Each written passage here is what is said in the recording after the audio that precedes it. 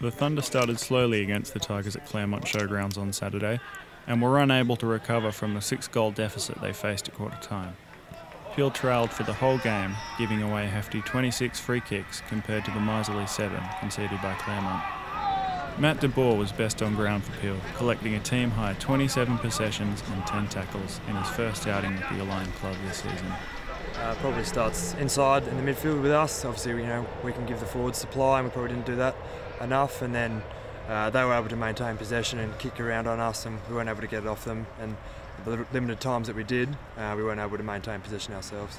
The Thunder lined up tall again this week, with the three 200-plus centimetre incumbent Fremantle ruckmen sharing the duties, combining together all over the ground, kicking goals and taking contested marks in defence.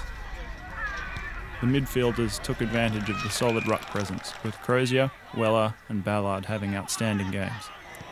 Ballard again showcased his ability to utilise his size and strength to win the ball in tightly contested passages of play. I really liked Jacob Ballard in the midfield. He's one of our up-and-coming guys, and he works really hard, down at training, every session. So it's good to see him out on game day and really winning those contested ball and feeding the outside. Ethan Hughes had his best outing for the season to date, with 23 disposals and 3 inside 50s. He was strong in defence as well as providing much-needed run off half-back. The Thunder begin a stretch of 3 home games in a row against the Falcons next Saturday, as the race to finish in the top 5 begins to heat up. Yeah, it's a tough one. We know we've got to move on pretty quickly. We just started doing our ice baths then, and preparation for next week starts pretty quickly. So we'll review the game.